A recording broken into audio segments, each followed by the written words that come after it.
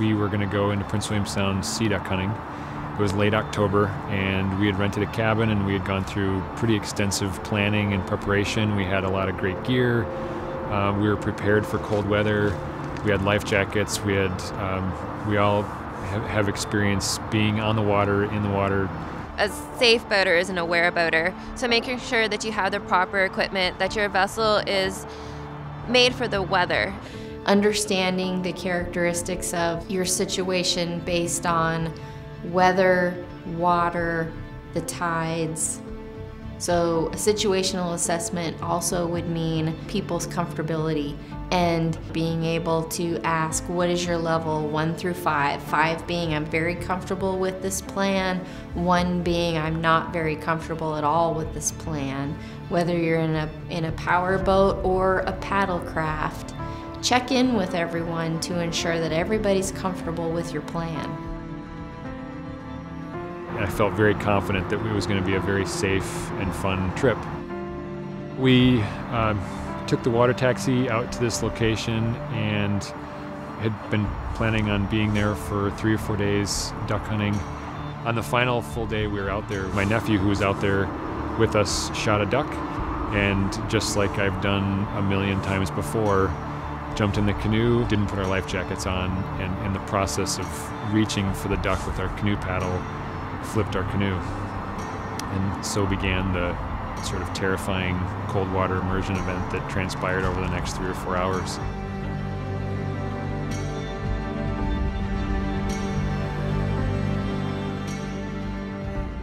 So prior to your departure, you need to file a float plan. And a float plan really is just where you're going, how long you think you're going to be gone, who's on the vessel with you, and if you have any deviations in your plan, what might that be?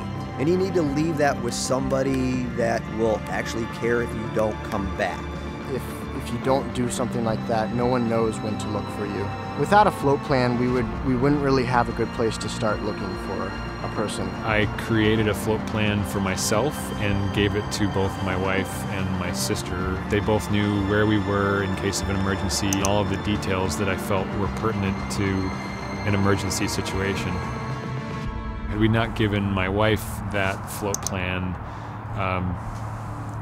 there's a pretty good chance nobody would have known exactly where we were.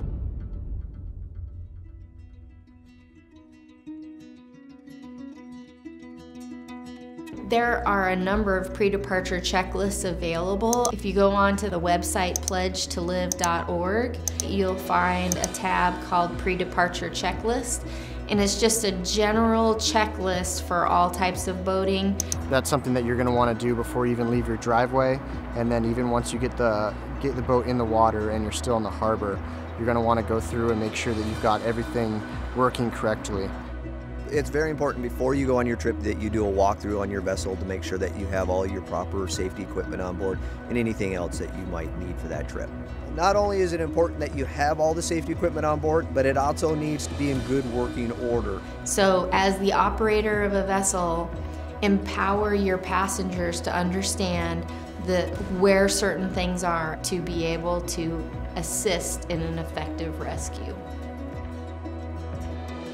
We got to our camp, I told both of them that, I brought this sat phone. I showed them how to use it. I wouldn't be here today if it weren't for the call that my nephew made.